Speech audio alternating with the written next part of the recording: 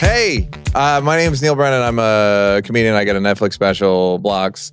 And then Jimmy Carr said, why don't you have other people come on and talk about their blocks, the things that make them feel isolated, alone in the world, like something's wrong with them. Now, my guest today is one of the poobahs of mental health. Princessa, one of the princesses. I know there is no female. This is probably a coincidence. I was going to say one of the godmothers. The Duchess? The Duchess of Traumedy. No, there are plenty of people doing important work about mental health. But yeah, no, I love to talk about it. Maria Bamford it's been a cash cow. Quickly. It's been a cash cow. Oh, you've monetized this thing all the way into fourth hand sweaters. Full disclosure, check out the merch. You still sell old sweaters at your show? No. Fuck, I wish you did. That would be the greatest merch. That would be great. Go to Salvation Army. Yeah. To get a box of shit. And bring it and put merch. Well, I do suggest that people make their own fucking merch because I'm sick of people asking about it. Take a piece of masking tape, write comedy on it, slap it on a sock. I don't have time. I don't have time for your small business ideas. By the way, I sell merch. I have to lug a box fucking through the airport. Yes. So that you can get a shirt and I can get $1,100 a year. And I love a piece of shit. I love stuff. I'll buy koozies, hats, pins, tees. I'll buy anything. But like to have to sell it. And the problem is because I talk about mental health, which, so then lots of people, as I'm doing the exchange of goods and services, they'll tell me about a suicide attempt. No one saw this coming. Or they'll have a bracelet of just getting out of the hooska, the hospital, and they'll say, oh, and I'll have to say, can I run your card again? I'm so sorry about your father. Can I run that again? Do you have Venmo? Suicide's a tragedy, but it has many. But leave it out of the merch line. Yeah. Oh God. Well, sometimes I tour with my friend Jackie Cation, and then she moves it along for me. She goes, moving along. You're cock blocking the sale. Somebody. Okay, this is interesting. I was talking to a near whatever. We're like trending toward friendship. Okay. Well, that's very sweet. He said like, oh yeah, I was doing this, and on Monday I thought I was going to kill myself, and I just laughed because I found it like it's just a funny thing to say. Like I had to do this thing, but I thought I was going to kill myself, so I wasn't. Yeah, no, it didn't. Like it was very matter of fact. Switch things around. Decided. Yeah, he was going to have to move some things. And I laughed, and my friend was like, that was good that you laughed. I asked a friend of mine, I was like, was that weird that I laughed?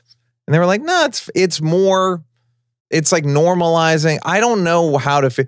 Like, as people who deal with stuff, I would, from the outside in, you deal with more stuff than I do. No, I think that's a judgment. Ouch. No. I don't mean like, and best of luck with it. But I'm saying, like, why not be funny about it? Or why not be like... Oh, yeah. I don't know. Yeah, I'd rather talk about something than not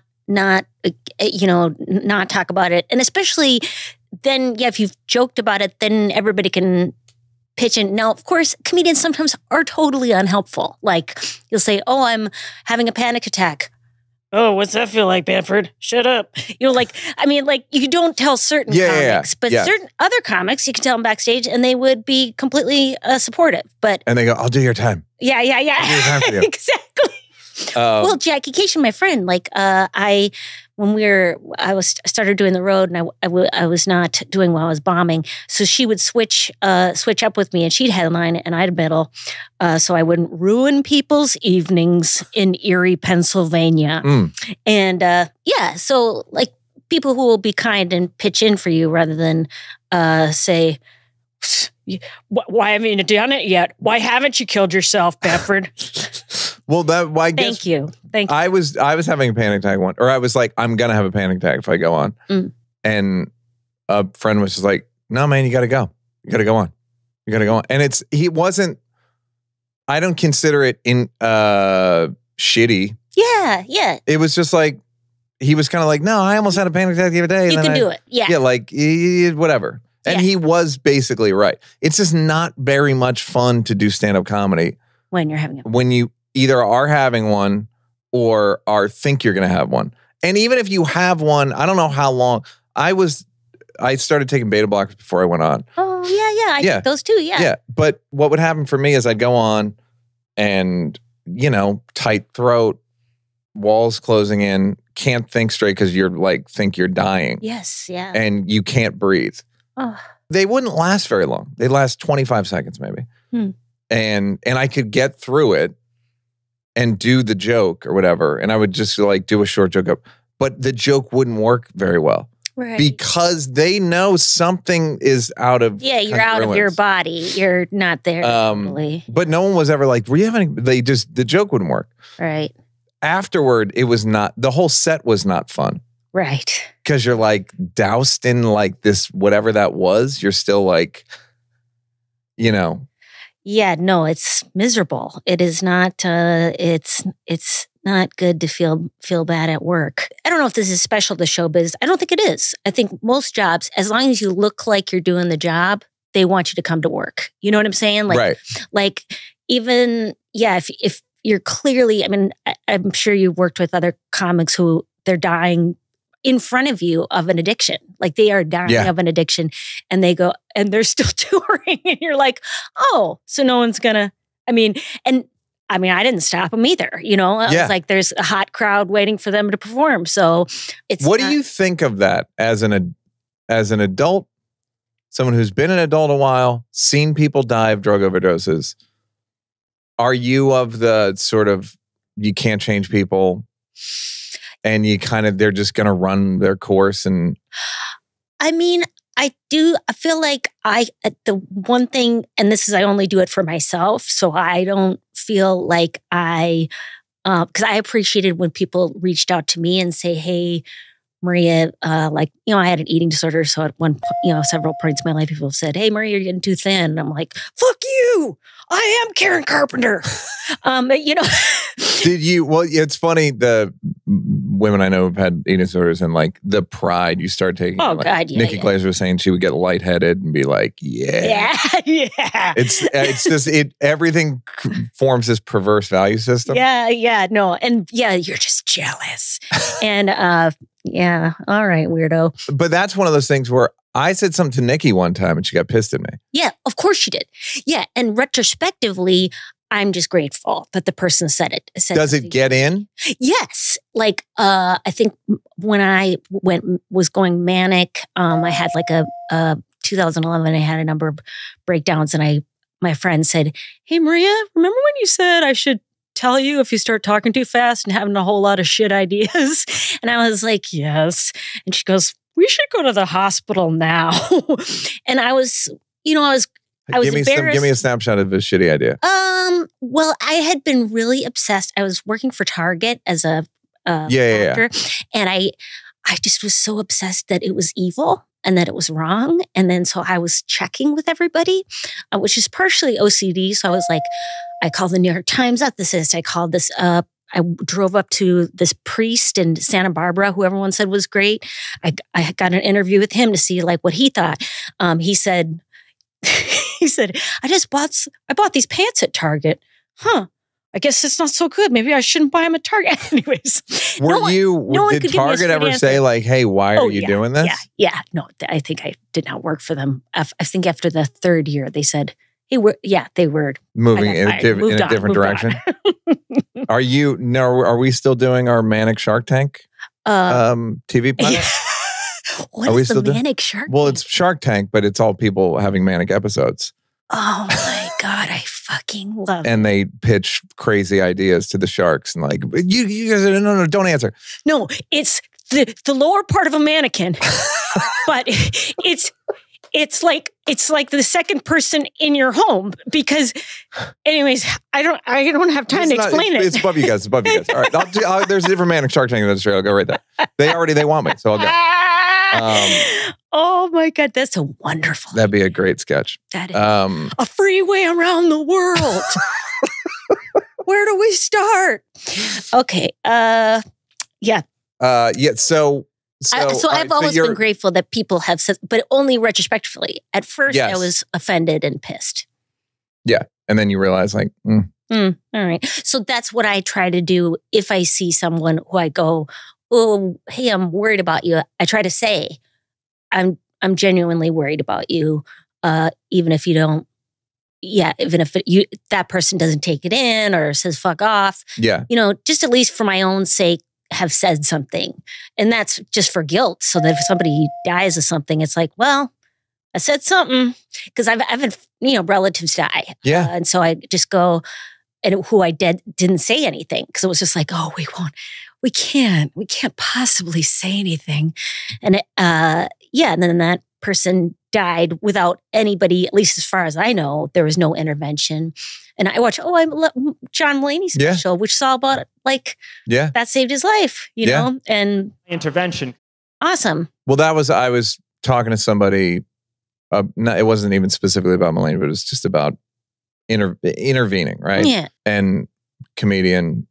And I go, do you think it's worth saying something? He goes, I've not said something for 30 years and it never got better. Right. It's one thing to say something, and if it doesn't, at least you, like you said, my side of the street's clean. Yeah. I tried. Yeah. Not even like you would think it's dirty, but then I'm also of the mind of adults are going to be adults. Yeah. Which is where you get into the Al-Anon thing of detachment. Yeah. Well, but I do think the whole thing of talking about things like, hey, do you really mean you're suicidal? Do you want to talk about this for a quick second? Or was that seriously just a joke? If it is just a joke, oh my God, hilarious. Yeah. But otherwise, let's, because I'm a talker about suicide. I have attempted lightly twice, and I've, they've been ridiculous dipped your toe attempts. in, as it were. Yeah.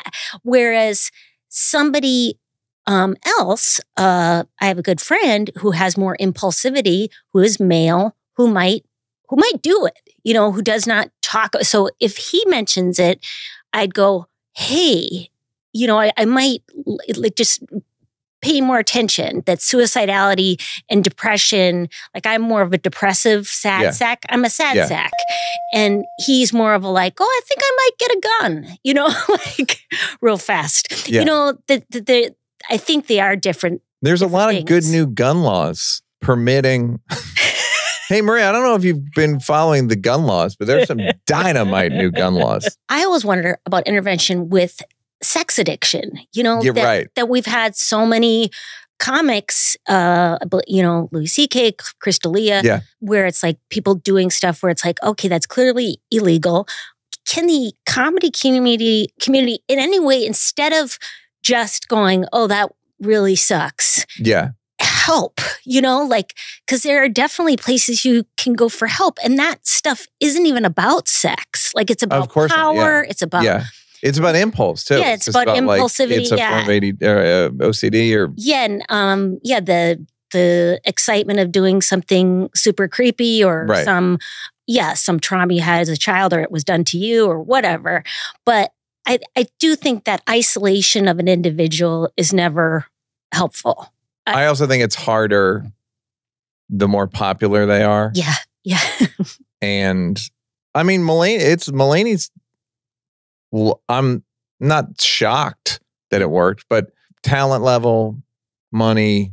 John's a big star. Yeah. You know what I mean? Yeah. So he could have fucked off. Yeah. Yeah. That's true. No.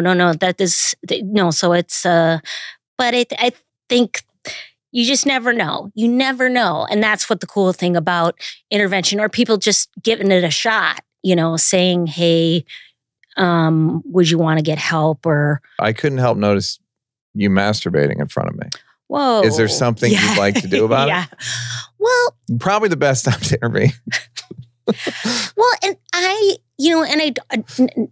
it doesn't happen as much for female comics, but I'm also, I'm not for it when women comics like do stuff in the audience where it's like sexually, bugging somebody without asking them. Yeah. And but you also see it's hard to fucking confront people. It is. It's just hard to confront people. Again, success. It's just icky. But if you're hey, can I involve myself in your emotional life? It's just like, I'd rather just be like, Guys, I talk about therapy more or less every episode.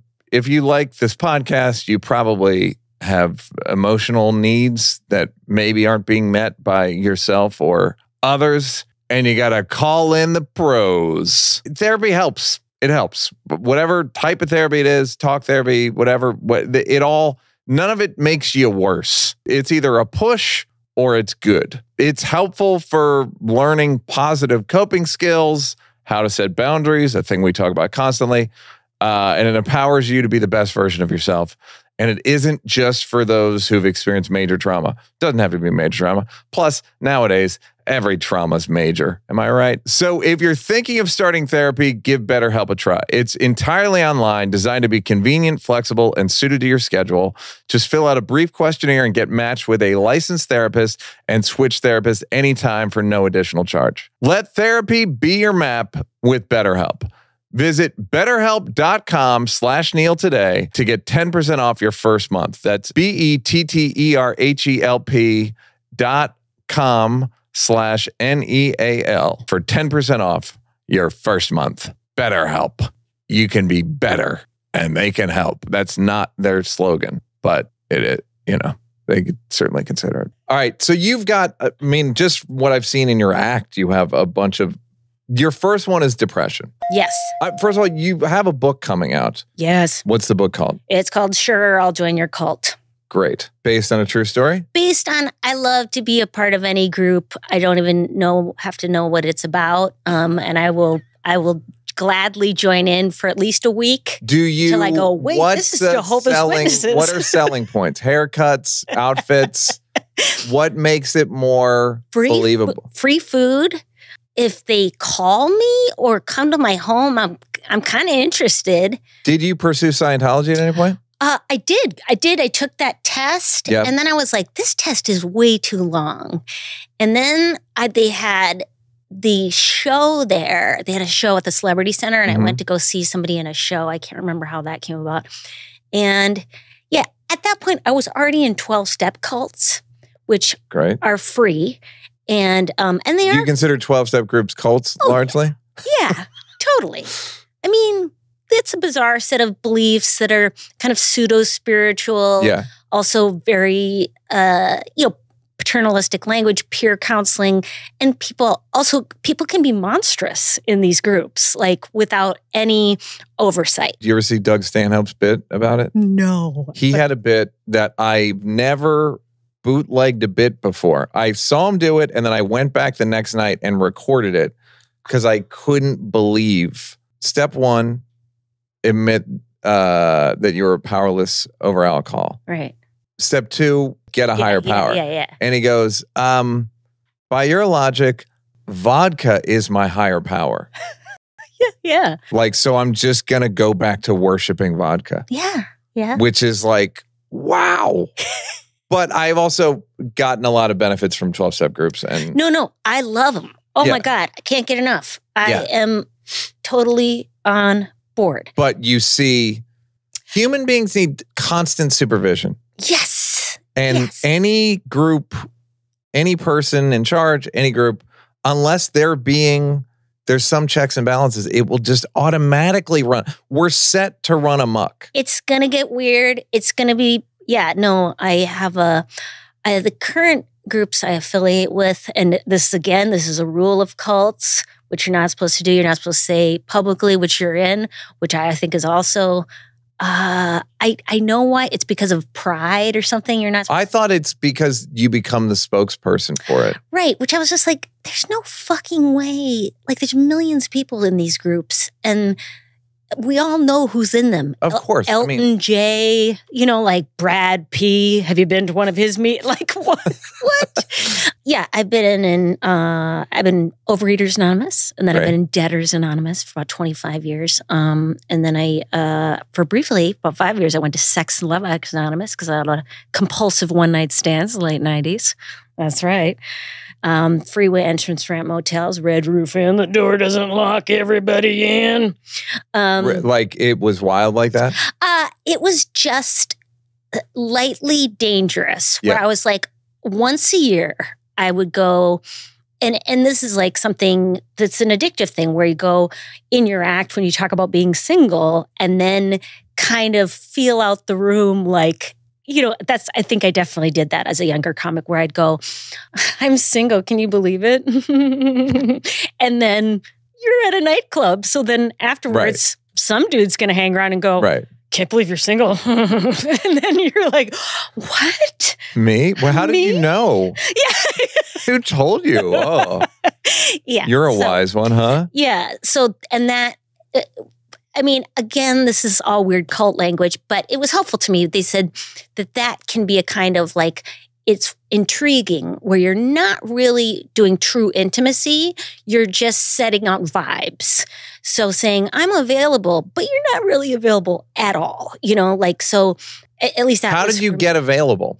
Well, so what, and this is what I chose for I told my sponsor. I've been told I'm very available and not available. I've literally gotten both notes. Oh, really? Yeah. Okay. Well, I did get a dating plan where they said anybody you go on a date with, you have to go on 6 dates with them, and you have to be dating other people at the same time. I mean, if that's possible, but like you don't just zero in on one person, and it's 1 date a week. So you've got to spread things out over time, so it isn't this, at least... Like you used to with your legs. I jumped...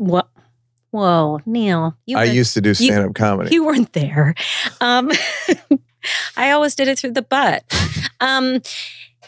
Anyways, yeah, so then... Yeah, no, I've heard that stuff. Like, it seems like, in Sloth, Sex and Love Addicts Anonymous, they kind of give you methods to work with yourself. And also seeing your part in it, like, I never really thought of myself as a predator, but I was like, oh, shit. Like, meeting the people in the groups, and that half of it's dudes, and the guys would cry talking about, one-night stands they had. And I'm like, oh, I didn't know you felt bad about it. Like, I was like, that was really surprising to me. Do you think that the people that you were hooking up with were also addicts? I don't know, but I did have people who I think I really hurt their feelings, where I was just like very cold, but believed that bullshit, male, female stereotype of like, guys they just love it. And it's like, women, once you have sex with them, man, they just can't leave you alone. And I was the opposite. I was just like, yeah, see ya, which is gross too. I mean, it's all gross, but, or it's great. If that's what you've agreed to, if you love polyamory and all that stuff, then that's awesome. But I think the thoughtfulness about it, of having some, self-reflection of like, why, of like, am I really being available? Yeah, the availability thing, because it's really uncomfortable to me to actually have relationships, even friendships. They're hard. It's embarrassing, and I have a hard time kind of negotiating or navigating them. Yeah, and people get their feelings hurt, and I get my feelings hurt. Yeah, no, totally. Constantly. Yeah, constantly. It's all, so that's what I really liked about it. I eventually, I was dating for a while, and I did meet my husband, but I was dating other people, and he was the first person who was just like, he knew I had mental illness, and he was like, my mom had bipolar, and she went to the hospital. He said to me, I'll come in, I'll shave your beard if you grow a beard. I was like, that is the most fucking romantic thing I've ever heard in my life. And then he really showed up. Like, he was, and he's not in any way like a perfect person, as I'm not either, but Did you guys fall in love quickly? It wasn't like that for me anyways. Whenever I've fallen in love. And you never asked him how it was for him because you don't care about it. That's not true. I think he just thought he really liked me. And he was just like, this could work. Yeah, when I fell in love in high school. And I fell in love with, some guy in Australia once. And I was just like, it was always fantasy type elements. So I didn't have that falling in love feeling, but I had the feeling of, I was like, are you down to do therapy? Are you down? And he was just like, yep. Yeah. And so we've gone to therapy ever since we were together, like 3 months. 3 months in was, and it's not going to hurt if you can afford it or if you have access to it. Or it's not going to make the relationship worse. Go to a weird 12-step group for couples, Recovering Couples Anonymous, or don't know. I've never heard of it. Chapter 9.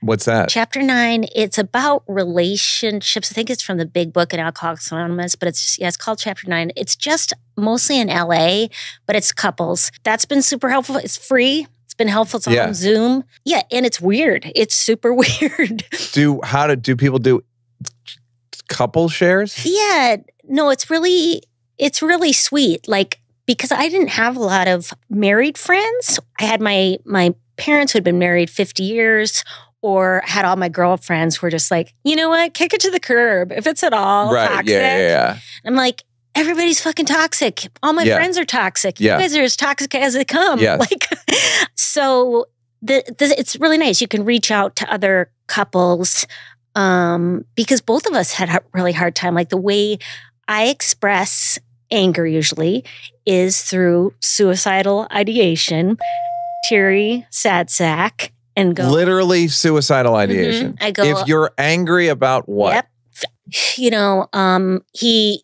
Scott's from Philadelphia, so sometimes he speaks in a rough and tumble way that is direct. Yes. And so somehow Hot House Flower here goes, this means something, like somehow I'm trapped. Tears, and then like, it'd be better off if I'm dead, It's not immediately. Well, I mean, like on the ride home. Well, it's a go-to thing that I did as a kid. Right. In the ages of like 9 or 10, like that's always like adult running away. Yeah. From home. His running away is yelling and then going on a long drive. Or a long, long walk. He likes a 6-hour walk. I consider suicide the longest drive. Well, and he can talk about his own experience so we both came with our own nonsense. And do you still do that or no? Okay, no. I'm sure it sounds pretty effective. It's just like, I think in those 12, it's like slips. Like we go, okay, right, yeah. Here's what we could do better. And the nice thing about these 12-step programs is like, we can go to another couple as and say, you like stop the process, whatever the dysfunctional process is, just for a second. Like let's say you want to have 2 shots of tequila. Well, why don't you do some harm reduction and have like a milkshake and then a shot of tequila, or slow it down a little bit. Like, so if I already started freaking out, and going inside myself crying, like sometimes they say, like, change the subject, like just change the subject to something lighter. Go do some plans that you already had planned without going into this big drama. I can't remember what that tool is called, but it's one of the tools of the 12-step program. And it's just like, oh my God, I just don't have those. No one's taught me that. We don't have any good habits. Yeah. Naturally? Yeah. No. I was talking to Atsuko was here and I was like, our factory settings are all bad. Yeah. They're all bad. We want them to be good. Like I believe every human being would like to be angelic. Yes. And we're not like that. Yeah. That's not who we are naturally. So you have to don't tell them you're going to kill yourself. Yeah. Like, just like the most basic shit. We have to no, look. Yeah. Yeah. Reset ourselves constantly. Yeah. And I have to outreach to friends and go, okay, this is what I want to do. but I am just going to tell you what I want to do and then not do it. Right. Because that I'm telling you because it's off. such a good idea. Yeah. You got to hear this plan. Awesome idea. I'm moving into my car. Okay. It's at CVS. I spoke to the manager. He was yelling. We had a connection. He's super cool. Okay, so I do love a CVS parking lot. Who doesn't? So the things you've been diagnosed with, you just did the medley. I mean, just based on the cults that you've been in. Yeah. Depression. Yeah. OCD. Yes. Schizophrenia. No. Great. Not yet. I'm not. The night is young. Not opposed. My friends. I have a few friends with this. Have you read The Center Cannot Hold?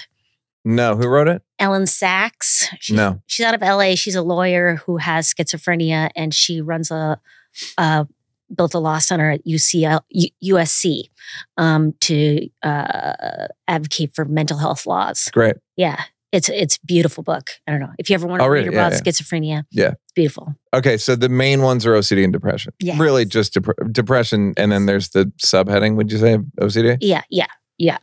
Explain, I don't know if you were the first person I ever heard talk about intrusive thoughts, but it was heartening to me because I have thoughts where I'm like, I'm never going to do that. Yes. Yeah. And I feel bad that I had the thought. Right. And it's repetitive.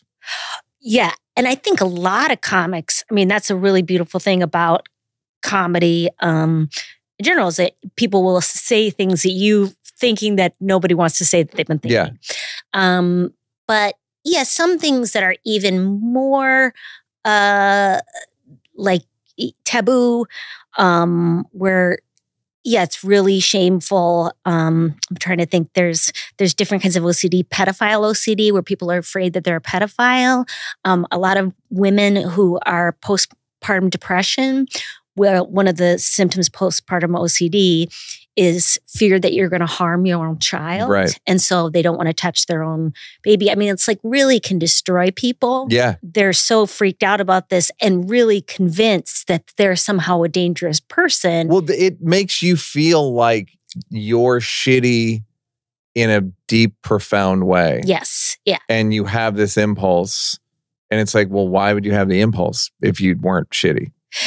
Yeah. Or think of it again. Yeah. Or, and that's the OCD part where it's like most people, they would think some creepy thought, whatever it is. And they just go, oh, Jesus, Right. But I know when I started thinking my thoughts first as a kid, it was like whatever was taboo in society, that's what I zeroed in on. So I was afraid that I was basically like a lesbian serial killer, and that I was going to kill my family and chop up my mom and my sister's breasts and then put them into chunks and bits and have sex with the chunks and bits, put the chunks and bits on a Cobb salad, toss it and feed it to the baby Jesus. I'm just spitballing. That's from the album. Anyways, but whoa. So I did never get that far into the anxiety about it. That was lesbian serial killer, did you shave your eyebrows? I guess is the question. No, is that part of it? I feel like Elaine Warren knows. Was she a lesbian? Or Scarlett, or what's her name, shaved her playing that's right. Monster. You could win an Oscar, whatever. Anyhow. Anywho's, well. And so you must have thought, I'm a lesbian serial killer. Yeah, that's what it is. That's what's happening. So I got to stay up all night. And my response to this, to prevent it from happening, was to sit on my hands and to shut my eyes all night to make sure that I didn't do such a thing, which is, that's a great preventative measure if you're ever worried that you're a sociopath. But not sleep. It sounds like sleep. It's not sleep. It's not sleep. No, did not sleep. And then part of developing the eating disorder was to kind of knock myself out.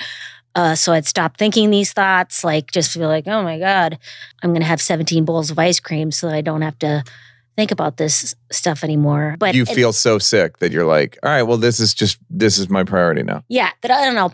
I'll pass out it keeps you busy. Eating disorders keeps you off the pipe. The way you, the way you're like, the way I developed my eating disorder, like it was a band. Right. You get a eating disorder. What you do, you get yourself, all I had was a bunch of pickles. I had a bunch of pickles. I poured some sugar in it. And my process, thanks for asking. I got to get to band practice in the bathroom. Yeah. So you really had your hands. I mean, it sounds like, how did you even get into, how did you become an adult do you go to college? Like, yeah. I did. I mean, I was a very functional person. Like I'm a highly functional person with like, in terms of, I was able to go to school and, interacted and, one of the things, well, speaking of cults, my dad, because I was so depressed, got me involved in Dale Carnegie training courses, which is how to win friends and influence people. And just call them by their first name repeatedly. It helped me to have a format to talk to people. And and that's continually changed my life, is like when I've had like formats of how to live life. So I do love a cult. I love like 12 steps, like, you do these things and then this will get better. Awesome. And talk about keeping your hands full. Yeah, exactly. This is in the 80s. Yeah, 80s. And there was not a huge infrastructure for people with intrusive thoughts, OCD, and depression. So my parents sent me to a Christian counselor, which always is helpful. And that didn't work at all, except that it showed me that they loved me, that they cared about me. And so I went to this Christian counselor and I fell asleep with her for an hour every week. And then, I eventually called a suicide hotline from college, and that gave me the number for a 12-step group. And that really helped me because it was just full cult. It's just like, you're in, you have a higher power. Oh my God, sure. Okay. What do I do?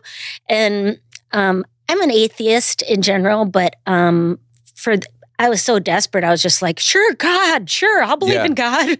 Is that what works for everybody? What's his name? Yeah, Jesus. Okay, yeah, great. Soup Stoops. Love what I'm hearing about him. Fantastic stuff. They say, there's an atheist version of 12 steps, wink. No, there's not. That is good. Yeah. I've been. It's I mean, it's also just like, it's not just dancing around it. It's just exactly. Okay, why do we have to have a separate thing? I go to the group becomes to the higher. Again, I would also like to say, because the point of the show is to like talk about the stuff and how you got better. 12-step groups are fucking helpful. Yes, totally. Because the way you're analytical and smart, so you're gonna like reduce it, but I just do want to lower the bar, in terms of what if it's shitty, but it's better than what you've been getting, I've never, every time I go to a 12-step meeting, I go, I've never left and been like, fucking, that was a bad one. Was one bunch of dicks. Yeah, it was just like, all right, that was at worst, you're the same. But you're never worse. You're never. Yeah, I've had a couple where. But then I think you feel like you're talking about the destructive people, the monsters who can make these. Like, it's not the program's fault. It's more just like it's just the people says something shitty or personalities and all that stuff. But and also genuine, like Debtors Anonymous is problematic. It exists mostly in Paris, New York, and Los Angeles. Those are some of the most expensive cities in the world. I hadn't put that together. A Western concept where people are living in capitalist society. Yeah. So I was on a meeting in Johannesburg, and it was like, we've been really having a problem with beggars coming to the meeting. And I'm like, yeah, that's a real issue. Like, what that's is this? A real debtor? What? Yeah. What's going on? Yeah. Like, are we? Yeah. This is supposed to help people, and I don't know. Yeah. So it's a questionable thing. Like, I just go. Give me some. How did you end up in Debtors Anonymous? I just didn't know how to have a job. I just didn't know. I worked in food service. I wasn't very good at it. I moved to LA. I still wasn't good at it. I started. You thought you were going to turn it around when you came out here. I don't know what I thought. I just thought. Find your voice as a food service person. I don't know. It was not a well thought out plan. I just was just falling into a hole. Like I got $5,000 in medical debt. I was living in a cockroach infested apartment. The landlord accepted sex for rent, according to my neighbors. And I was like, what? I did not have the money for rent. So I was just like, you're like, I'm not a sex addict yet. I'm not a sex addict yet. Otherwise I would. He's cute enough. He has that sparkle. Is he legally separated? That's what I'm into. No. So, my OA sponsor said, want to share this DA? And it was just basic social services of two people. I mean, I was self-motivated. I had asked two people, it's called a pressure relief group in DA, where you, who sat down with me and my situation and gave me a bunch of suggestions that I could or didn't have to follow through on, but some of which were like, call everyone you know, find a safe place to be, find a safe place you can, move to now. Like, I found a couch that I could live on for a month, that was safer than where I was. Yeah. Then what are all your skills? You have a BA and you can type 60 words a minute. Sign up for 6 temp agencies. Ideas that I just didn't think of, and then also didn't have the support around. So now I had this whole group of people saying, call us. If you're scared to go to work, well, I'll be there with you, because I was scared to not know how to do something. Yeah. And so I worked as a secretary for about 10 years while still doing stand-up.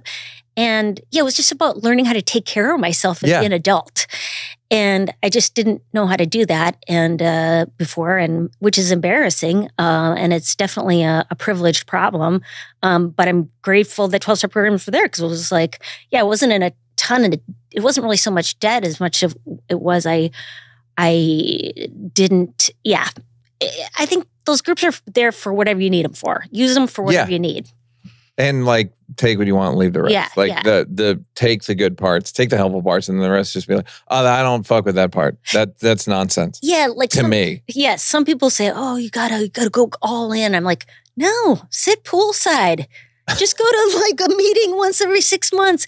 You're gonna be better off just knowing that other people are out there and you're not by yourself. You'll feel better. Yeah, that's simple. You're not the only one. Yeah. It's like, oh, that's 80% comfort right there. You're 80% better. Like, okay, so I'm not isolated. I'm not a loser. I'm not ostracized. But every cult or any group, once you get into something, they're like, you go to join your gym. This is the greatest gym.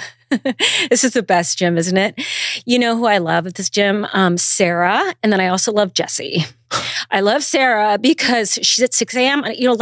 Everyone has to tell you exactly what you need to do in order to have the best experience. Yeah. And it's like, that's just not true. Just go enjoy it for what it is or not. I always want to say when people go, I have a woman I want you to date or whatever. I want to set you up. I want to go, all right, what kind of movies do you think I like? What do you know? What do you think you know about me? Yeah. And then, but people just assume that their way is the way. Oh, yeah. And it's just not. Yeah. It's a way. It feels like the way because you're a singular person. Yeah, no. It's very comforting to think, I have plenty of, I feel embarrassed how many times I've told somebody, I remember I told somebody in DA, she was worried about making rent or whatever. And I was like, oh, well, just, sign up at a temp agency. And she's like, no, I think I'm an actor and I'm going to do okay. And I'm like, okay. She's a huge actor. She's super famous. She owns buildings. I'm like, I'm sorry. I'm so sorry. I made a bit of a miscalculation. Right. But what are the odds she was good at acting? Yeah. Do you know what I mean? What are the odds she'd beat? No one's fucking... Well, you were right. What are the odds that what is she one of the biggest stars in the country? What fucking nobody's that. You played you were right to play the numbers. Well, I don't know. I would say do that again and again and again. I'm getting more lists. Guys, buying tickets to your favorite events shouldn't be stressful, right? Shouldn't be, but a lot of times it is. Unless you go to GameTime, it's the fastest, easiest way to buy tickets for all the sports, music, comedy, and theater near you. With killer deals on last-minute tickets and their best price guarantee, you can stop stressing over the tickets and start getting hype for the fun you'll have. You're going to have fun. Concerts are fun. All right, let's run through it. Drake, 21 Savage. The reason I like 21 Savage, I've been clear about this, is because where every other rapper will come up with elaborate insults about what you do and you suck this and da-da-da-da, and 21 Savage has just boiled it down to pussy, which I think says more than you could ever want from all of the your mother did this and he just goes pussy. And of course Drake, it's the guy that our sister's dating that we don't want to like, but we just like him. Let's go through some other people that are coming. Bandmade, apparently they're playing at the House of Blues. It's a bad name and they look like K-pop ladies. No offense. I just think I don't like puns. Like, remember that group Flowetry? Didn't like the name. I don't need a pun. Love the band. Don't put a pun in your name. And then Young the Giant is playing the Santa Barbara Bowl coming up. Good for them. That's a big room. And I think I like one of their songs and I can't remember what it is. That's kind of how it is now, right? Carol G. This is one of these people I'm barely familiar with. She's doing the Rose Bowl. So basically, I'm as good as dead culturally. GameTime has flash deals and last-minute tickets, easy to find and buy tickets for every kind of event in your area, images of seat views so you can see what it's going to look like from the seat, and lowest price guarantee, event cancellation, and job loss protection. Snag the tickets without the stress with GameTime. Download the GameTime app, create an account, and use code BLOCKS for $20 off your first purchase. Terms apply. Again, create an account and redeem code BLOCKS, BLOCKS, for $20 off. Download GameTime today. Last minute tickets, lowest prices, guaranteed. Hi. That's how a spokesman says hi. Hi. You don't really pronounce the H. You just go, hi. After years of fine print contracts and getting ripped off by big wireless providers, if we've learned anything, it's that there's always a catch. So when I first heard that Mint Mobile offers premium wireless starting at just $15 a month, I thought, what's the catch? Do I have to give Ryan Reynolds a handy? No, I don't. I mean, I didn't have to. I did. But after talking to them and using their service, it all made sense. There isn't a catch.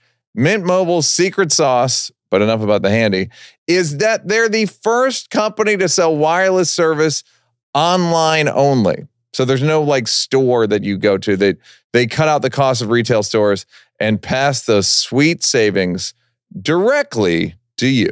Basically, the way these things work, the companies like Mint Mobile, they use the extra signal left over from like the big wireless carriers. So there's like extra bandwidth. It's just stuff that is not interesting or relevant, although it's because of the service, they can charge you $15 a month. So ta-da, it's relevant. And I use it and it's great. It's no better or worse than any other service I've ever had. It's like, I don't even think about it, except when I'm doing an ad. For anyone who hates their phone bill, Mint Mobile offers premium wireless for just $15 a month. If you remember nothing else from this ad, remember handy, remember $15 a month. And I think that's all you need to remember. Yeah, Ryan Reynolds, of course, but you're already remembering. You're never not remembering him. To get your new wireless plan for just $15 a month and get the plan shipped to your door for free, go to mintmobile.com/NEAL. That's mintmobile.com/NEAL. mintmobile.com/Neal. Cut your wireless bill to $15 a month at mintmobile.com. Nihilism. Yes. Nihilism. Nihilism. That's the name of your next album, Nihilism. Yeah, like the point of anything. And, I'm old crone, white lady. Nobody needs to hear what I have to say. You know what I'm saying? Like I definitely need to cede the mic. Unfortunately, it's right in front of me to all sorts of new generational voices that are so much more interesting and also need to be heard, So that's sometimes I go, oh, why am I still talking? Do you think that's nihilism? Yes. I think in terms of the meaning of, just what do you think feel that like, is? I mean, nihilism is just reducing things to meaninglessness to me. That's what I believe the definition is. Okay. I may not be smart enough to know what nihilism is. But that's a new I think I'm going to look it up. No, let's do it. Because why have a podcast if you can't make people wait for word definitions? Total rejection of established laws and institutions. Anarchy, terrorism, or other revolutionary activity. Total and absolute destructiveness, especially toward the world at large and including oneself. In philosophy, it's an extreme form of skepticism, the denial of all real existence or the possibility of an objective basis for truth. Well, let's just say I did not know what the definition of it was. Man, I thought it was about personal meaning, but it's about meaning for everyone. But even the thing that you were describing of feeling like you should step aside or something. Yeah. That feels like shame or guilt or something. Shame. Or guilt or what is I guess the word's guilt. Well, or it's utopian in that I don't know. You're fucking great. Right. How many people do you think are there's 40 U's. Yeah. Yes. There aren't. There are. Have you been to Oklahoma City lately? No, but I'm saying this didn't happen overnight. And I also don't think you're preventing anyone from being there's let them go on ticket. Let them go. Let them go to Largo. Let them be on there's places they can, if they're great, they will bump you. I know. They will replace you. Yes. You don't have to help them. Yeah. Help. Not don't fight them, but I'm saying you're excellent at what you do. Well, and I guess I guess the nihilistic part is what is the point of anything that the things that you've been sold or I feel like I took as truth, as what success is, what will bring you happiness, that those things I think have proved themselves to be sort of empty. You know what I'm saying? Yeah. And that it's harming other people, that it's actually I don't know if you've had this, with the widening gap between people's salaries. I've had so many friends my age who've had to move out of Los Angeles. Mm-hmm. So I'm now isolated from my peers. You know, just going, your plan worked. This plan, exactly. The plan, the amassing money plan. Yeah. You nailed it. Yeah. Girl. Good job. Yeah. Now everybody has to move to Arizona. Yeah. Yeah. So the dream isn't well, we're just sold values that are garbage. Yeah. Yeah. Because it's money in it for greedy. But I don't know how to fight. It's I give money. It's give money to people personally. I give money to charities. Yeah. I don't think I shouldn't get my portion of the door at a comedy show. Yeah, do you know what I mean? Yeah, I hear that. I mean, girl. So what? You're not taking a percentage of my merch. What is this, Vegas? Right, but that's what I'm saying. I don't know if that made people move out. No. I know exactly what you mean. It's just once you get into how to dismantle it. Yeah. It's I don't think I can. Yeah. But I also know I was saying to somebody yesterday, the ending of Chinatown, the movie Chinatown. Yes. Okay. I haven't seen it in a long time. It's a incredibly evil person gets away with an incredibly evil thing. Okay. And Jack Nicholson is fuming. Okay. And the guy goes forget it, Jake. It's Chinatown. And it's that ethos where you see oh, wait a minute. I mean, the reason church is popular and the Bible's popular is because it's science fiction.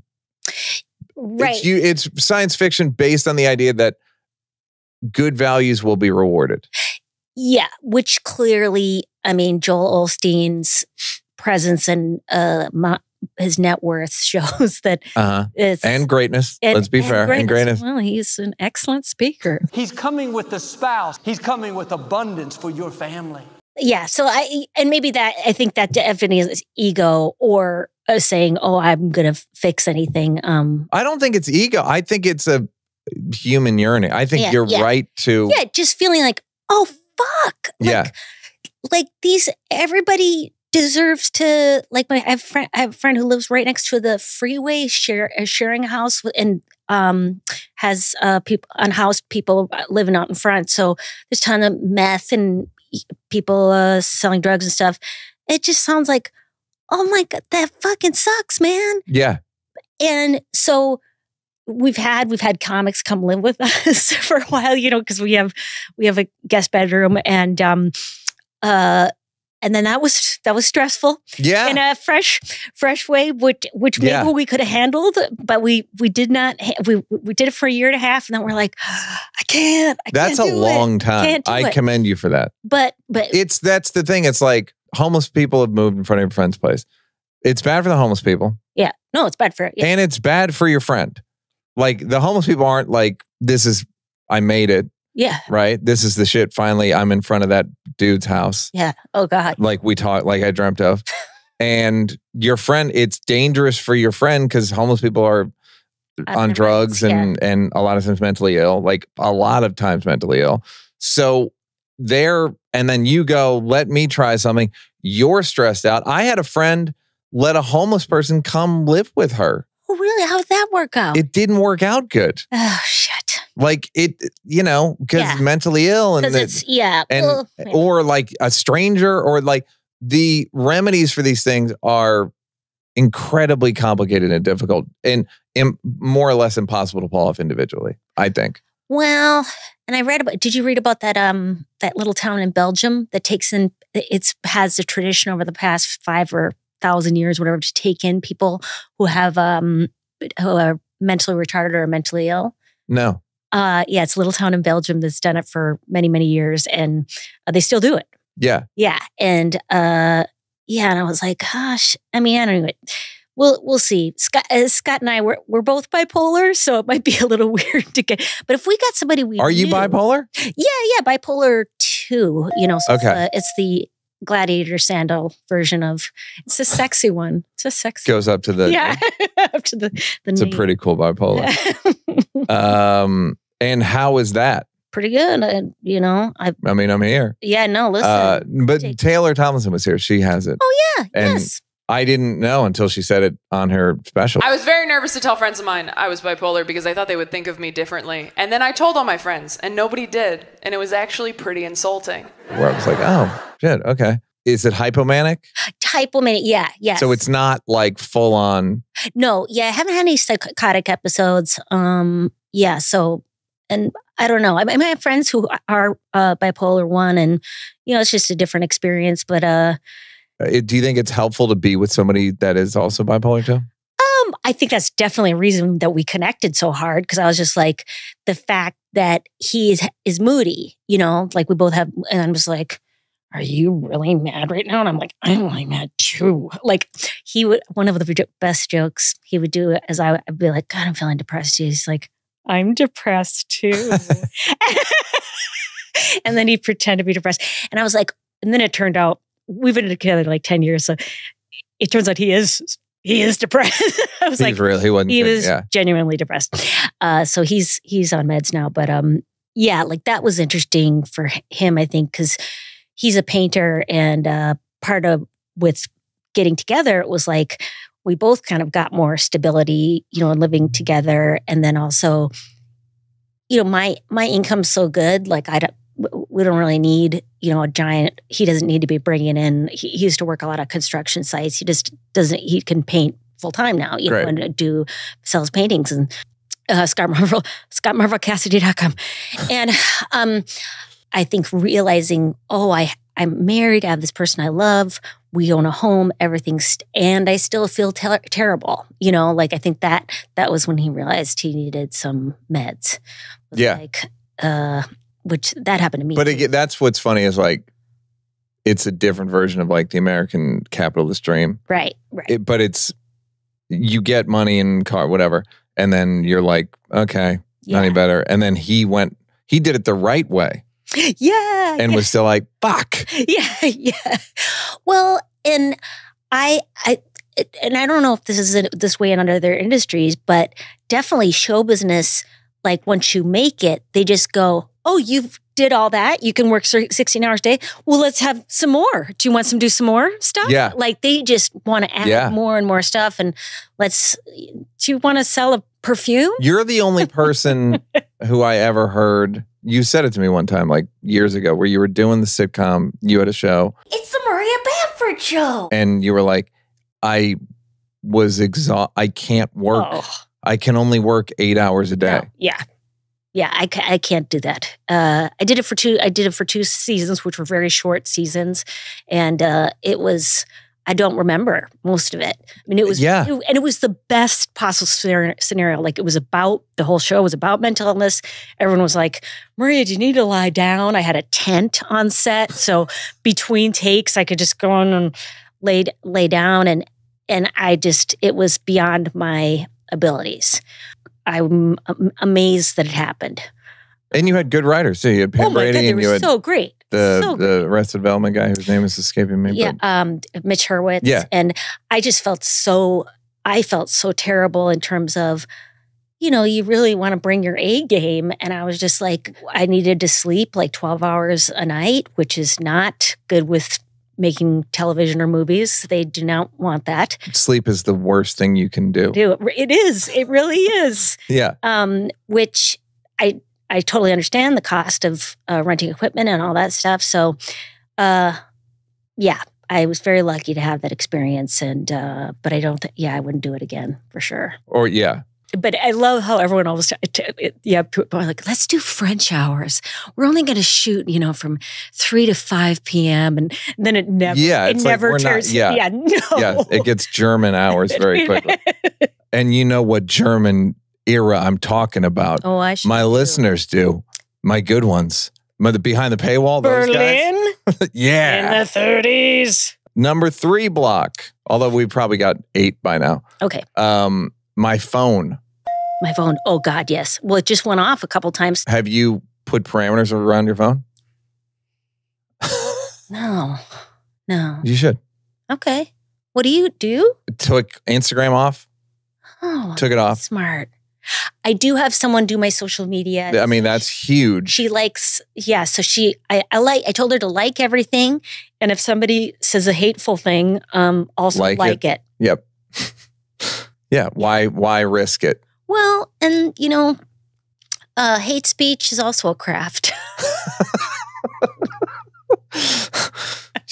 Fuck, that's funny. A buddy of mine, Kevin Christie, has an observation that evil people have the best flags. Like the swastika with the red and the black, like a spider. You want to talk about fucking logo with a scent? I mean, fucking strong. And then ISIS had a killer's flag. Oh, I don't even remember ISIS's flag. Oh, I'll never forget it. All right. So you just can't put your phone down. Yeah. No, I love it. And, it's great because it is, what I love about it is being on the road as a comedian. Like there's none of that. I don't have to be lonely if I don't choose to be. So that is wonderful. Then it's just up to me to pick up the phone and call people. But it's when I start staring at Instagram and going, I would like to make well choreographed videos of me dancing. Wait, I don't know how to dance. Like, you start having all these longings for stuff that you've never valued in your life. Yeah. And now it's you want to dedicate it all. Yeah. Why can't I get a raccoon in my own home? Yeah. I want to be a rise and grind finance bro. Did you see the new thing with Matthew McConaughey and how he's doing sort of a life coaching thing? I read the review of it. That was so strange. I don't know how I feel about Matt. Like I like him as a performer, but as like his appeal as like he's getting gravitas and like he's like an elder statesman. Yeah. It's like he's going into like Roy Rogers territory, which, okay. I mean, God bless. But charging people for a seminar is a bit like... Charging people, that feels like, no, man. I know. Well, that's where you, to your point of earlier, it's like, how much fucking money do you need? I never know when I look at people doing stuff, I'm like, how much money do you need? Yeah. And I, if you ever need to go to one of my shows, and I know a lot of people don't, and you don't have money, just email me. You get off my website, ariamayamforbay@gmail.com, and I will get you in free in blocks of 2, because I don't always believe people when they say, I have so many friends who want to come see you. No, you don't. Very quickly, not a block. Yes. You've chosen odd places to film specials. Yes. Why? Sloth. Is that what it is? Yeah. One in my house was just, I didn't have the energy. I just didn't want to go anywhere. And my parents loved me. And I was just like, I'm going to do it in front of those guys. Great. They've got skin in the game. Sure. Literally. And 5 feet, yeah. 6 of it. And then sounded creepy when I was like, she 5'6" skin. If you're just joining us, we're talking to a lesbian serial killer. Yeah. Epidermis. Yeah, then I did one where... Bowling alley. Oh, that one was... The premise was, I just always think it's so funny when somebody sees you at a small event and they go... Like, I had a friend who saw me at an open mic and they were like, good for you. I mean, it just seems like you're doing it, and that's good. And then I did a bigger show and she was like, you're pretty good. You could keep doing this.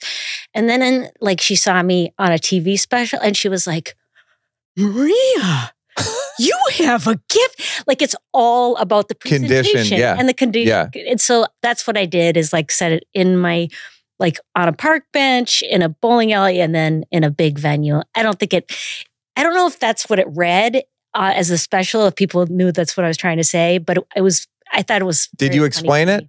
I didn't.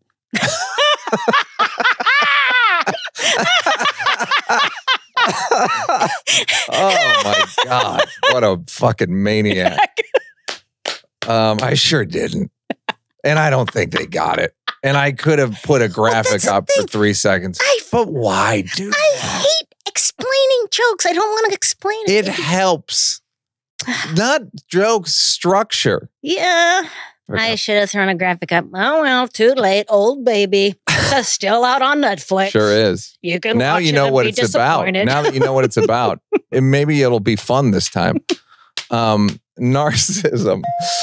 Number 4, narcissism. Yes. I like it so far. Do you know what I mean? I like again, is there anything better in small doses than narcissism? I love that about Los Angeles. Narcissist in full flight. Yes. I love like a confidence. bald eagle. Go ahead. Yeah. It doesn't look good as you get older. I realize my dad was a very thoughtful person, but he was also very needy as he got older. My mom, when she was dying, she said, honey, keep smiling. You just smiles, have interest in people. See how they're doing. Smiles. That you don't want to be a pain in the ass as you get older. And so that's my attempt. How are you doing? Neal? With narcissism, or is this... or just in general? Do you just fall into a Carnegie hole? No. Oh, wait. What does that mean? A Dale Carnegie hole, where you go, Dale how you Carnegie doing? Hole. Where you going? No. And you call me by my first name. No. I did. That was a genuine Neal. That was not meant to elicit a sale. But I don't know if I agree with your approach to narcissism. Meaning, a failed narcissist, there's nothing worse than a failing narcissist. Okay. Because it's it's like worse lies than normal. Okay. With a narcissist, it's like they seem to think the world of themselves. And sometimes the world thinks very highly of them. Right. That's bearable. Yes. It's when someone still thinks very highly of themselves and the world is going like, what? And they're carrying on as if they're still on top. Obviously, I'm sure you meet people who are genuinely go, oh, you deserve every right of a narcissist, like in Right. terms of We should award it. unbelievably talented Yeah. and gifted person. And then yet they are not. Like they are thoughtful people, like perhaps Right. Henry Winkler, if you've ever met Sure. him. I haven't, but I hear I've met him a couple I times. hear mixed things. No, I'm kidding. I've heard everyone's like he's a prince. So nice, very nice, kindly Mhm. person. And so, yeah, but he wouldn't have to be. Like you'd go, oh, He could get away with being a little bit more of a dick. yeah, he could go, yeah, I'd like to have that kale massaged again. Like, Yeah. it's a little rough on my I teeth. like the idea of him face down on a massage table and then another massage table with kale getting massaged as he's getting massaged. Right, but I guess it's when I think of like a guy like Henry Winkler, he just seems like preternaturally kind. Yeah. And you've seen people go from obscure to very famous, and it's like, I'm not going to say it looks hard, but it seems like you can see at like your level of popularity, my level of popularity, you can see how you would lose your mind Oh, it's awful. and lose perspective. Oh my God.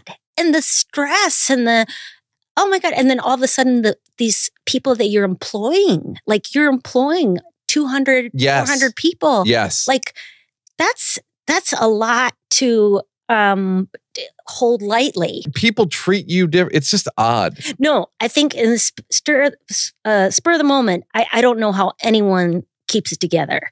And I have not experienced anywhere near that kind of success. So I just don't know how people do it. No. And but you have an eye on your narcissism. Oh, yes. She's a pretty little girl. My question is though, let's say you're being narcissistic, right? You're just having one of your narcissist days. Yeah.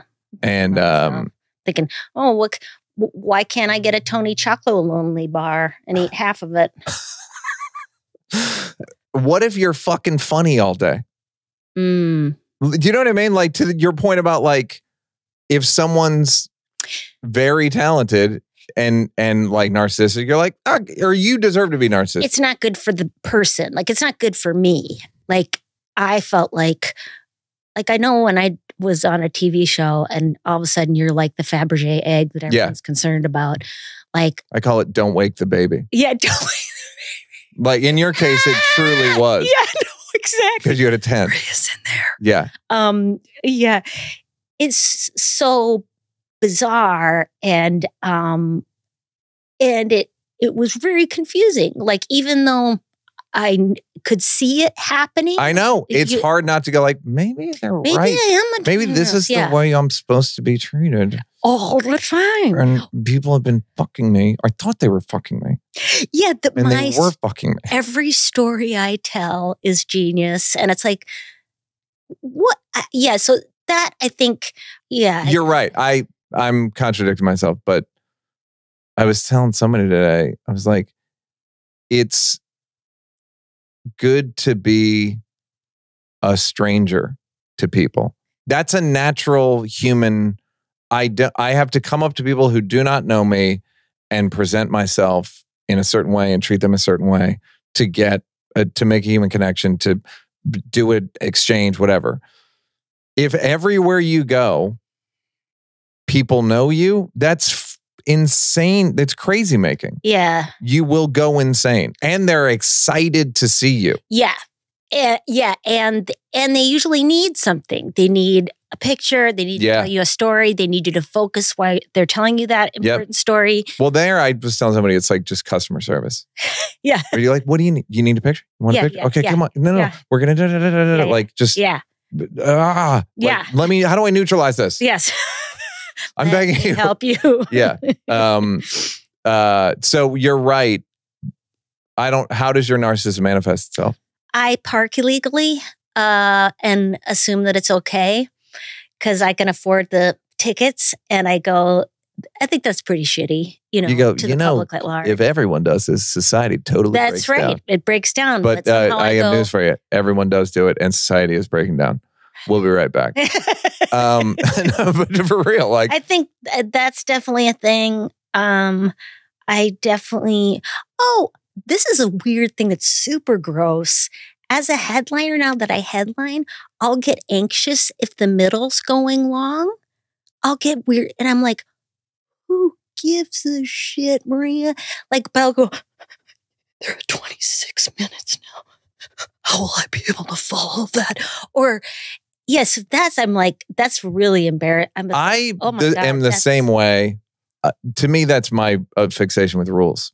Oh, really? Yeah. Oh, yeah. See, I think like it's like, no, we agreed that you would do a thing. I like the show a certain length, and you've been brought here to do the job, and I feel like you're doing it intentionally. Everyone's doing everything intentionally to me. They're not behaving of like having a subjective experience. It's all aimed at me, and you have the balls to come here and say that I'm a narcissist. Yeah, I think that's because it's all about fear. Because I remember, yeah, when I was first handling, I would never even paid attention. I'd just be like, oh my God, somebody, and then it's just now as I get older, because I've gone through the process so many times, now I'm like, I somehow have this belief, like I only do well if the audience isn't too tired, which there is some truth to that. Like I'm wordy and, whatever, tiresome. I'm a tiresome comedian. Don't come to me for a good time. And, so if, sometimes I won't do well if a crowd pleaser goes up in front of me, somebody who's like, awesome, extroverted, gets everybody agreeing on one concept. Yeah, I'm going to probably tank. But yeah. But I don't think that, I think that's a fair self-protection mechanism. Yeah. I also think it's like, who booked this fucking hack to interview? No, I'm saying what the person you described, I don't like. Well, I think some people are great comedians. It's just like, it's not a different style. Match. A different style. Yeah. A different style where you're just like, oh, it would have been better if I went up first and then that person went up and got it. Or not hired me at all. Like, that's the main thing. I always just want to tell people, like, I don't do nonprofit gigs anymore because there's one fan who's hired me. The people in Napa Valley drinking wine do not have any relationship or care for you at all. Yeah. Totally agree. Yeah. Totally agree. Where they go, we're passionate about you at our network or whatever. I go, who? Yeah. Is it? Who's passionate? Do I mean to make a phone call? Yeah, is your boss passionate? Because I'm not an easy sell. You're not going to be able to, it's not going to be a quick sell through. So let's not waste our time. I got clapped off stage when I was opening for Howie Mandel for a schizophrenia research benefit. I was like, right on. Yep. Okay. I see you, fair. Ladies. Yep. I deserve this or whatever. Like it's it's a joke I've never been able to do, but when you don't remember, but going on app dates where you, on aircraft carriers, planes like Top Gun, they land and they get like clipped on a hook. That's how they stop so quickly. Yes. And if they don't clip the hook, they just have to take back off immediately. Okay. We should be able to do that in the first 10 seconds of dates. We just go like, nope. And just keep, but the audience is like, that's about as good an outcome as possible. Like, this isn't working. We can't. No more. Nope. Get Howie out here. Yeah. It's just more our speed. Yeah. No, that's the thing. The audience isn't wrong. Like I feel for them, but I've also been contracted. That's where the beer cans start being thrown. Sure. There's a real misunderstanding. Yeah, but it was one person and then they go, I thought you did great. And you're like, you did? I don't think I even got that after I was like, anyways, it's all right. At Black shows, they go, man, you did your thing. If you bomb, you did your thing. You did your thing. Oh, that's awesome. Number 5, heckling. You don't like heckling, huh? Well, I see it on the Instagram and it seems like all the kids are loving it. I know. And I go, but okay. I know I wouldn't want to welcome that. Yeah. I wouldn't want to post clips of that because I don't want to have to do crowd work. Yeah. I like it if it becomes like interesting. Like I was at the Ice House in Pasadena. You might want to check out the Ice House. Sure. It's a whole new redo. It's owned by the people who own the Lakers. So there's a lot of sports memorabilia, and it's a really great club. Anyways, it's very fancy. And I was being heckled there the other night. And, like positively or ask a question? It was an old dude suggesting that I was a rug muncher or like an old timey gay slur. Yeah. I was like, wow, that's old school. And so now instead of sometimes I would have things to say, and now I just try to like be curious, like, how did you get here tonight? Like what series of events got also, you to what this moment? world do you live in where rug muncher is like anything, let alone a thing you would yell unsolicited in a public space? Where surrounded by memorabilia. Yeah. No less. In the Heart of Glendale. Heart of Pasadena. Pasadena, sorry guys. Well, and I was doing well, so it was an interesting choice. And he had a buddy with him. Anyways, I ended up getting him kicked out, but then the buddy stayed. And Anyways, I get fascinated of like, I want to somehow, but I think it's like trauma where you relive trauma and you go, I want it this time. I want it to go better. Like I want it to be healed. Yeah. Like Scott and I, we have places where our trauma kind of matches, where it's like his anger, when he gets angry, I can't handle it when somebody gets angry at me, like I just completely shut down. I too am from Philly. Really? Yeah. Oh, and have a bad temper. Okay. There you go. So I'm on Scott's side. Whatever you say, I'm on Scott's side. Well, you're not wrong. I mean, yeah. I'm all like, why can't I just go fuck a cookie? All right. I don't know. Is that what people in Philly? Yeah, that's a Philly thing. Italians. I don't know. Hoagies. Yeah. Fuck cookie fuckers. Cookie fuckers. A peak free. Someone yelled cookie fucker at me the other night. Jerry Seinfeld treats it like a customer service issue. Okay. He goes like, sir, you seem unhappy with the show. What can I do? Oh, And he did it one night at the Strip in 1978, and he just kept, it's a great approach. Wow. Like, sir, what's your name? Okay. Gary, you seem to be unhappy. I'm assuming it kills. No. And it's like effective. And even if it doesn't, it's real. Like it's like saying, hey, I see you. I see that you're uncomfortable, that you've started talking or not paying attention. So something's going wrong. We're not connecting, or I'm not doing my job in your opinion. Mm-hmm. So and that's what I would like. I would like to have a real interaction with someone, even if it's shitty. Like I just rather have. What are you doing? What's happening? Yeah. Like there's most of the time they're just so drunk though. Well, and that's the thing is people can start crying, but that's I do kind of want to give people. Be kind. Like sometimes, you're called in off the street with all your girlfriends. Yeah. You've already had 6 drinks. They're like, come in to see a comedy show. Oh my God, she's really funny. We should all go see. They've all sit down. And then 5 of them are like, this fucking sucks. And they can't leave until their bill's paid. So it's like, I'm so sorry this has happened. How can we, you be quieter so that I can go on with my nonsense, and also I'll bring cash on stage sometimes, like to go, I'll pay you to leave. I've done that. Yeah.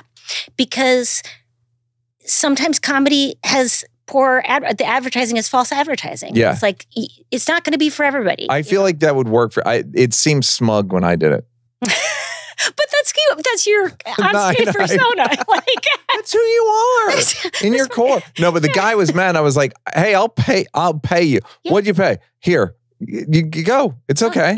Yeah, like it's okay. It's maybe it didn't seem fun. It was 10 years ago, but it was fun. It doesn't matter. You know, like I think that's what people, or at least what I want in a show, is something real. Yeah. Like, I don't want to be like, fuck you, idiot. Yeah. Stupid, Nice shut shirt, the fuck up. cocksucker. Stupid cunt. You know, like, I would rather have like, yeah, who are you? What's your Yeah. name? What's going on tonight? Yeah, but I also still get scared. Like, my legs start shaking, and It's unsettling, and it's not what I moved to LA for. right. Yeah, no, I love that about LA, that there is no, that's why I didn't move to New York. Yeah. Because I was like, LA is going to be like people being irrationally positive about everything going. All the time. You're a genius. You're amazing. Anyways, I'll never see you again. Yeah. Bye. I don't even know who you are. You do you. I've never heard of you, and I'm not going to Google you, but I know that you're a genius. You're amazing. What is the thing I want to wrap it up with is what have you done that's been helpful? Oh, definitely all those 12-step groups that I totally shit on. I love them. I go to them, I would say probably one every other day, because they are free. And yeah, I'm going to go to one tonight, Pasadena, 7:30. I don't know why I'm saying it in that way. And Because it's at the Ice House. because it's at the Ice House. And what else do I do? Were you always sort of character-y like this?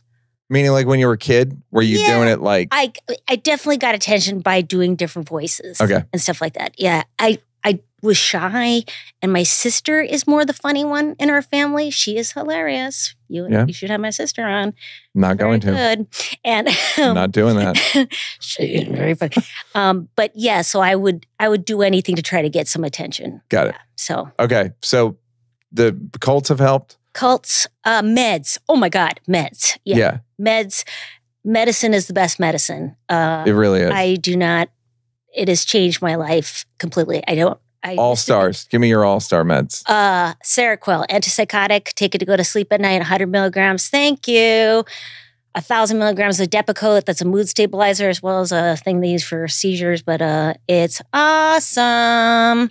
And then 40 milligrams of Prozac to top it off. You sprinkle it? Oh yeah. You have that like a Prozac grinder? Yeah, I also have a nitro cold brew at the beginning of every day, which really shoots me into the ninth dimension. Sure. So that's helpful, and friendships, and trying to focus more on relationships, hanging out with people. Yeah, like that's the thing anyone remembers about their lives. Nobody fucking remembers anything about their jobs. Yeah. Everyone only remembers my friends when we did this and when somebody said they love me. And do you think you'll remember our job?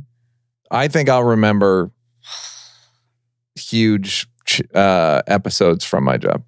I will remember some things, but I'm not talking about like the paperwork. I'm talking about I think the feeling useful part, like when I've done a job, like I'll feel like, or somebody says, "Oh, that really helped me," or the friends that you're working with. Yes, that's what I'm talking about. That's what I mean. Yes. Yeah, I totally remember that. I'm so relationships, and then doggies. Got 2 doggies, and my husband, who is a delight, and he's super funny. Yeah, he's a very funny person. All right, here's the final question that feels pretentious for some reason. No, usually it's fun. I don't know what you did to me. I know exactly. I don't know why you ruined this question. Biopic, Maria Bamford biopic. Okay. Who plays you? What's the arc? Oh my God. I want Tim and Eric to play. Great. Just give 2 more white men jobs. And then, what the arc is. Well, the arc is, that it's weird how long I live. Like, for someone who thought so much about suicide, it's like, she just keeps living. She keeps not killing herself. Or you get into your 90s and you're like, fucking hell. Like, my mom told me she was ready 20 years ago. Right. Yeah. And but we have this thing where we have to keep living. Have to keep living. So that it would be a very slow French film, but with Tim and Eric. She's still alive, just different. It could just be a sequence where you just go like 10 years old, I'm going to kill myself, and then dissolve to 20. You're like, what? She's still here? Yeah, I'm going to kill myself. Another fucking dissolve to 30. She's still around. How is she? And Tim, and then Eric, and then Tim, and then Eric. For some reason, I want Run the Jewels, the band. Oh. Mike and LP to play you. They remind me of Tim and Eric for some reason. Great. I want to get Thundercat in there as a musician in that Tim and Eric world. What do you think? But all right, so the nihilism and the atheism, do you think that life is meaningful?